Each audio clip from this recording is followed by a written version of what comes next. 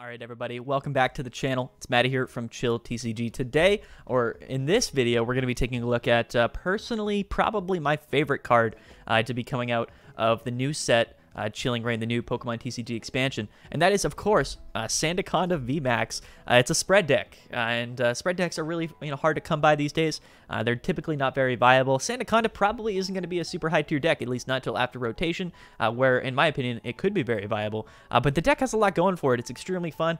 It's definitely not something that I would bring to try to win Chill Series, say Chill Series number 36 coming up this Wednesday, but it is a deck that I would definitely play on the ladder and have a lot of fun with. Now, one thing I do want to mention with Sandaconda before we get into it, it is very much heavily walled by Bench Barrier Mew. That's one card that is just going to be absolutely detrimental to Sandaconda. So since this card is probably going to be super popular, very heavily played, especially with Urshifu being so common right now, it just makes sense that Sandaconda probably isn't going to be super viable, but the deck is super cool. It's super fun, and we're going to get into it right now. So Sandaconda VMAX. 320 HP fighting type Pokemon, weak to grass, no resistance, and it is, of course, has a retreat cost of 3. It's got 2 attacks there. Sand Pulse, 60 damage, is the first one for 1 fighting energy. It does 60 damage, but it also does 20 damage to each of your opponent's benched Pokemon. Very cool spread ability. We're going to pair this Pokemon up with things like Telescopic Sight, which is going to increase the bench damage that we do by 30 to V and GX Pokemon. So this means that we're going to be able to hit for 60, and then against a lot of decks, things like ADP, things like Eternatus, Shadow Rider, Calyrex, decks that are running primarily V and GX Pokemon, we're going to be able to hit the active for 60 and the bench for 50 consistently every turn for, of course, just 1 fighting energy. Very good. Not only that, the good thing about this card is that we can attack for 1 energy, spread all that damage, and if we get hit, we can play Cheryl, which is going to heal all damage from our Sandaconda VMAX, but it discards it actually heals all damage from all of our Sandaconda VMAXs. And of course, you discard all the energies of those Pokemon when you do that. However, our Sandacondas, most of the time, are probably just going to have 1 energy, so it's not a big deal really at all. Cheryl goes very well with Sandaconda VMAX. We also have a second attack. G-Max Cyclone does 180 damage for 2 fighting and a colorless, and you move any amount of energy from this Pokemon to your other Pokemon any way that you would like, which is actually really good. It's really useful. If we know our Sandaconda is going to go down, we can conserve that energies, and next turn also hit for 180 on another Sandaconda, or we can move those energies to something like Galarian Zapdos V to hit for 170 on a 2 prize Pokemon. So it's a very nice kind of lead-in. And Galarian Zapdos was a very hyped up card. Very good. It's mainly in here to make the Eternatus matchup that much easier. But kind of doing 170 can fix the damage a lot of times. And against some cards, or some decks, we don't even need all 3 energies to attack with Galarian Zapdos V. The ability there, Fighting Instinct. This Pokemon's attack costs 1 less colorless energy for each of your opponent's Pokemon V in play. So if we're going against things like Eternatus, we're going to be just attacking for 1 energy. But in a lot of times, and a lot of decks right now in our format, our opponent's boards are going to be filled with V Pokemon. So Zapdos V is going to be able to attack for relatively cheap. And this attack does 170 damage, but before doing damage, you discard a special energy from your opponent's active Pokemon. Discarding before is actually pretty good because it negates things like Stone Energy for going against Stone Energy or Horror Energy. Those effects don't actually apply because they get removed before we attack, which is pretty important to note. So that's the lineup. We're running one of those for a 4-3 lineup of Sandaconda. Now, moving on to our draw engine. Pretty interesting, actually. We are running the Shady Dealings, Sobble, Drizzile, and Inteleon. However, with this deck, instead of running 3 of the Shady Dealings Inteleons, we're just running 1, but we have 2 of the Quick Shooting, the new Rapid Strike Inteleon, which is actually really good because we can place 2 damage counters every turn to one of our opponent's Pokemon. And this is going to be good just to fix some math. Realistically, if we hit the bench for 60, that's 120. A lot of Pokemon are going to require some extra damage to kind of be KO'd, and that's where this Quick Shooting Inteleon really comes in handy. But it's also good because we can go ahead and run, we run a couple Scoop Up nets, so, if we don't want to, just kind of commit for the Quick Shooting, we can kind of reuse our Shady Dealings Inteleon as well, and just re-evolve to, use those Shady Dealings abilities more than once. And if you don't know Shady Dealings, when you evolve the Pokemon, you get to search your deck for a trainer card. On Drizzile, if it's the Inteleon one, you search your deck for 2 trainer cards.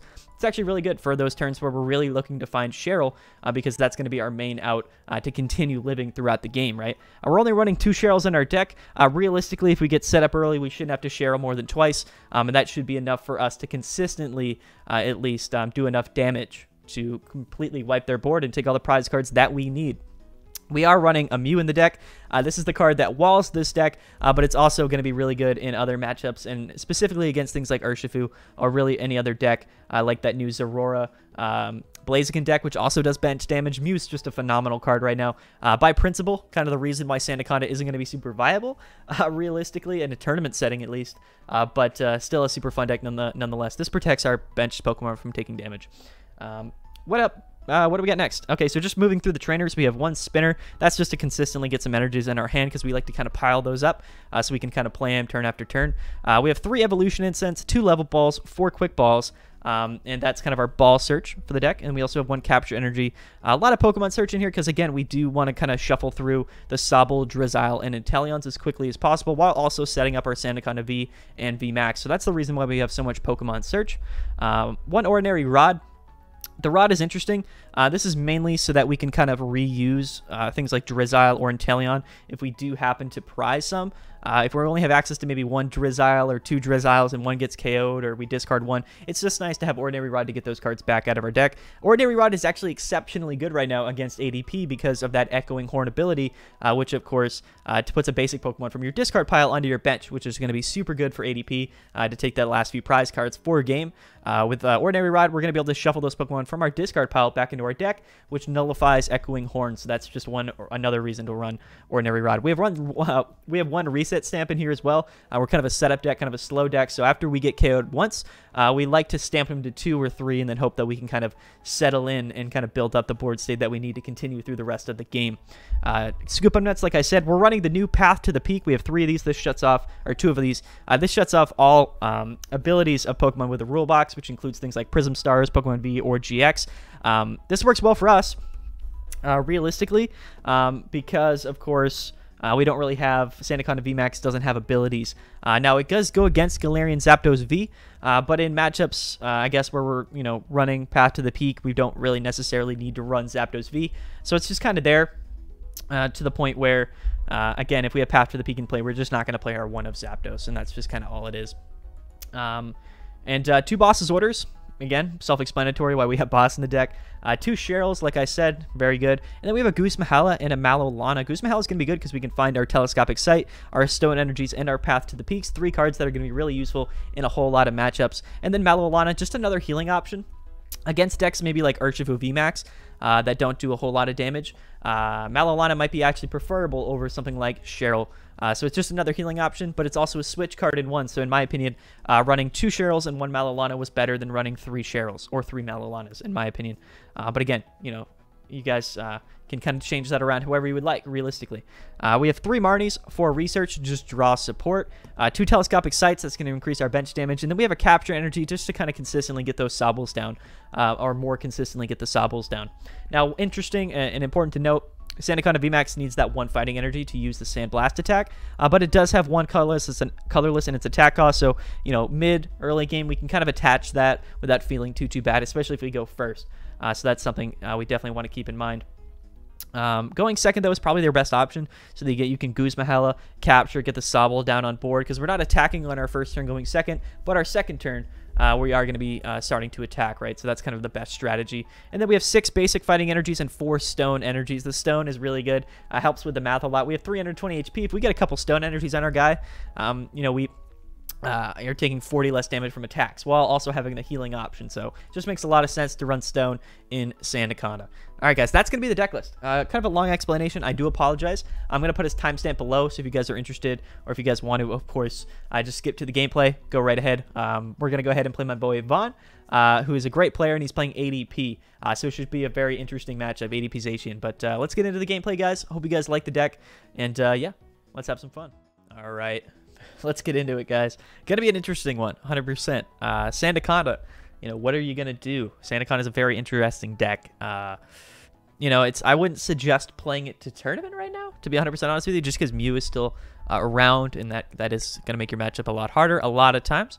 But we're playing my man Vaughn here, and he is, of course, I think he's playing ADP Zacian, the new upgraded, improved, updated version of ADP with Echoing Horde and all that good stuff. The deck is absolutely insane. ADP Zacian might just actually be our best deck in the format right now. It's kind of hard to say, to be 100% honest. But you know what? I'm excited. I love Sandaconda. I love spread decks. And I'm just, I'm happy that this card exists. And we're going to try to see if we can get, a nice cheeky win out of it. Again, I kind of want to cover, the first 2 videos here that I'm doing of Chilling Reigns. They're going to be my favorite decks, my favorite archetypes from the set. Metagross, in my opinion, is super cool. Again, it might not be the most playable deck. Same with Sandaconda. So for that reason, after this, the next day, we're going to cover both of the Calyrex, Ice Rider, and Shadow Rider decks, because those, in my opinion, are probably going to be the most viable of the decks. So, everyone's kind of hoping to see those lists. So, hopefully, I don't disappoint, and those can be also pretty interesting videos. And then after that, there's some other stuff onwards to cover. Yeah, I mean, that's kind of those are the big, things for the relevant archetypes, I would think. Okay, this is very interesting hand. Attaching would be good, but again, attaching for turn isn't super important. He's not even going to attack us next turn, so we kind of just have to keep that in mind, I think. What I'm going to do though, yeah, so I'm just thinking, I don't want to bring up the Zacian. It's somewhat likely that he could just go ahead and attack with it. Although that could be a good option. Probably not the best option. We're not going to boss this turn. So first of all, yeah, we're going to level ball. And I think what we need to do is just go ahead and grab our Sobbles. We want to get a couple of these guys on our board, actually. So we're going to go ahead and we're just going to do that. Let's look through the deck. So we have 2 VMAXs in here. We have one more boss left, Cheryl. Okay, so we actually prized a Marnie and a Research, I believe, which could be difficult for us.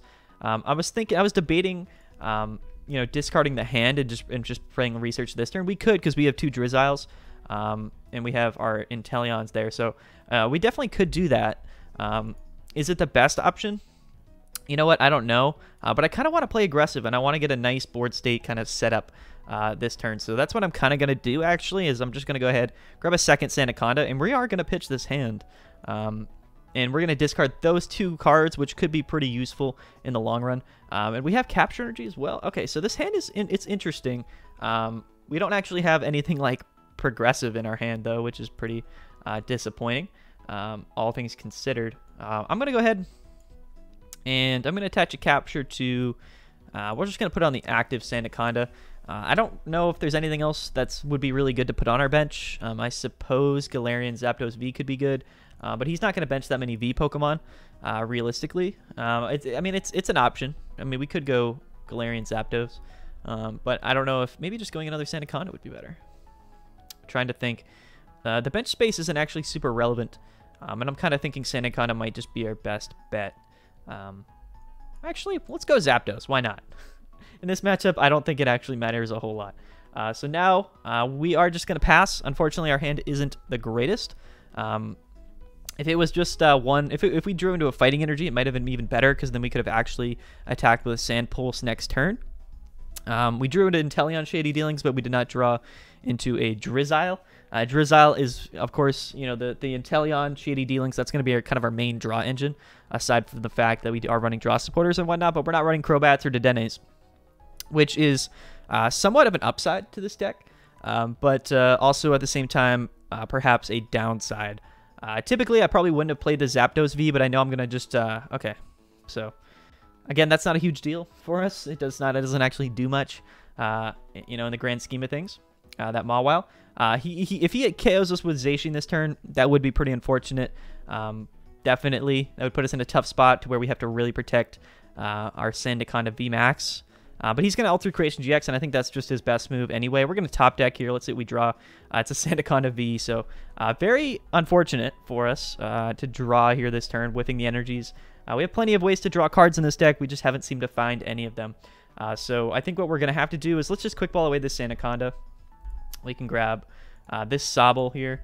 And unfortunately, we're just going to have to pass the turn. There's not much that we can really do, unfortunately.